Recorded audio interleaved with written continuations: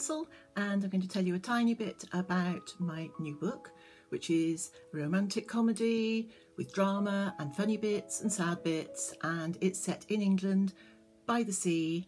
And have you ever got onto a plane on your own and thought, wouldn't it be great if I sat next to somebody really, really nice? Well, I have thought this often. It's never actually happened in real life, sadly, yet.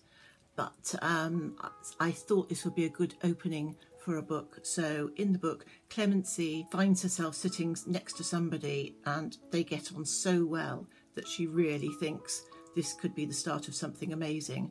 But when the plane lands, he makes it clear he's not interested in seeing her anymore. So they part company, and then a couple of years later, her sister comes to see her, bringing her new boyfriend with her, and it's the man from the plane. It's the beginning of the story, and from then it carries on with friends, family, complications, all sorts of things. I really hope you'll enjoy reading it. Thank you so much. Bye.